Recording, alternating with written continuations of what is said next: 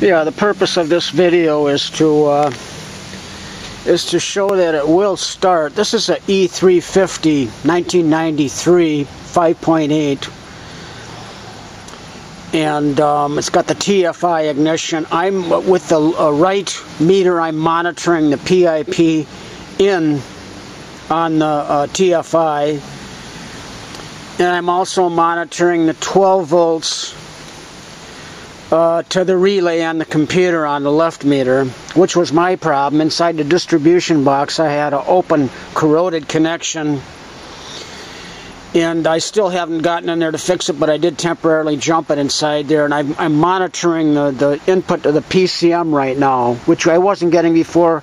I was getting the constant on, hot at all times, 12 volts on the yellow wire, which is the same output fuse. But there was an open connection from the output voltage of the fuse to the computer relay, PCM relay. So I just want to show you that I am getting that now. I am not getting the 10 volts, which a lot of people say you need to get. And mine will still start without the 10 volts. That was the main purpose of this. And also the main purpose was to tell people that if you're getting a crank but no start, no spark, check your voltages to your in your power distribution box. Check the voltages to the computer, and just check all your output voltages in the distribution box. In my case, there was what's called an open connection, the opposite of a short. Mine was an open connection from the output of the 30 amp fuse in the distribution box to the relay, to the computer PCM back in here. Mine's back mounted on the firewall. And I'm not getting the 10 volts. I know Scanner Danner and Eric the Car Guy had a video, and he said the 10 volts was important. Evidently with mine it's not important. This is a 1993. What is important though is to get that 12 volts to the computer, but it also goes to other sections of the car. It's a very crucial 12 volts to get. So I'm going to start it up right now, and you can see, even though that I'm not getting the 10 volts on the top pin, the PIP pin, it will still start. In fact, I'm hardly getting any voltage. I'm getting 0.06.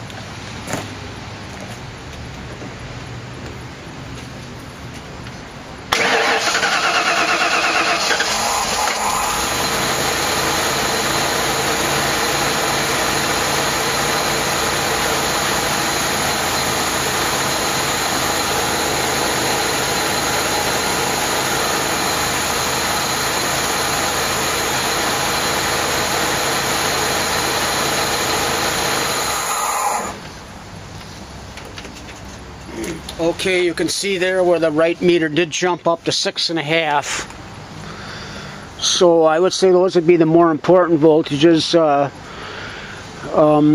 Right now the key's off. Before, when I started the video, the key on, engine off position.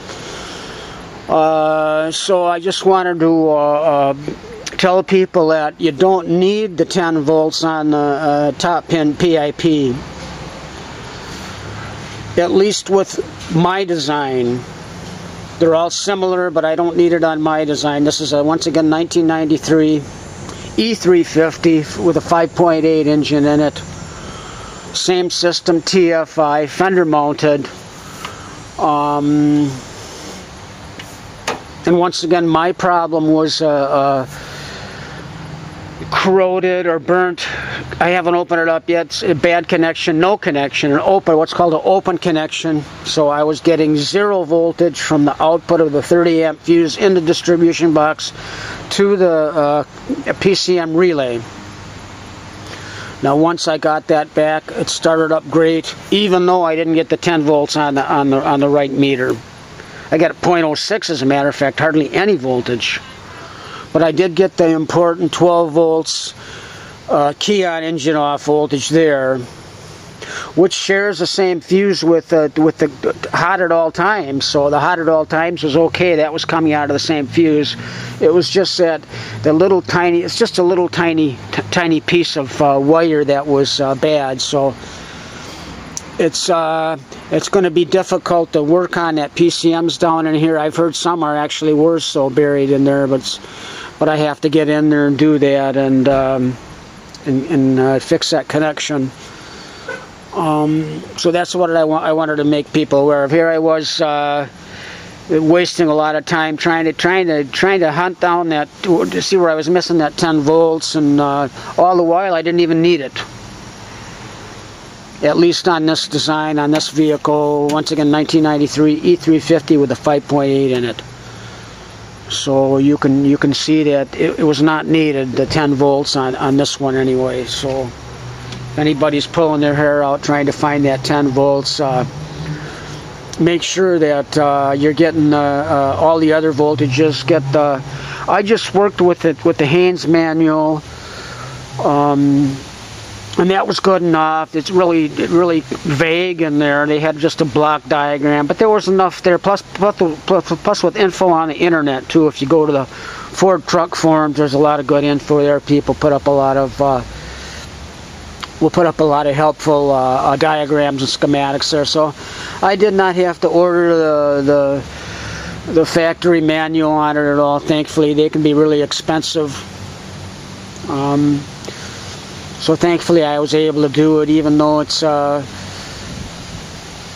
turning out to be difficult to get at the power distribution box, but much more easier to get at to change the profile ignition pickup sensor, also known as a crank sensor in other vehicles, which is inside the distributor, so you have to change the whole thing. Mine is buried back in here. Right back in there, you can't see it, but way back in there, and it's underneath the firewall, so it looks like the engine would have to be dropped to do it. It's right down in there, and look what's right on top of it. So that would have, I wouldn't even have done that. I would have just towed it up the front. I've got to drive this thing 100 yards up in the front by the street. So that's why it was important for me to get this thing going again, and thankfully I did. So I just wanted to let people know, in my case, I did not need to have that 12 volts there with the key on, engine off. It started anyway. The more important voltage for me was that 12 volts, approximately. I think I was getting 12 and a half there.